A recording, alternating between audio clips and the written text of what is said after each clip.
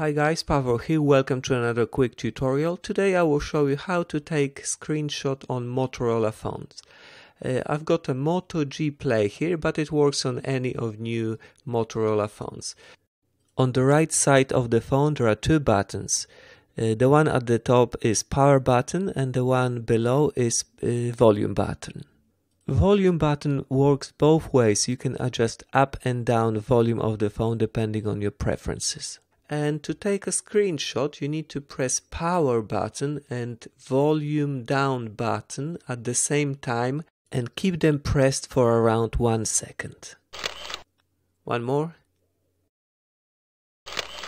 Okay.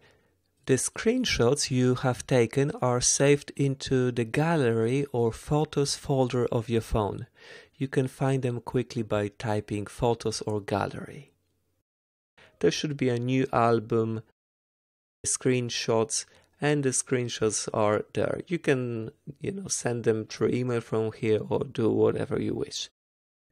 That's it for today. Thank you very much for watching. Bye bye.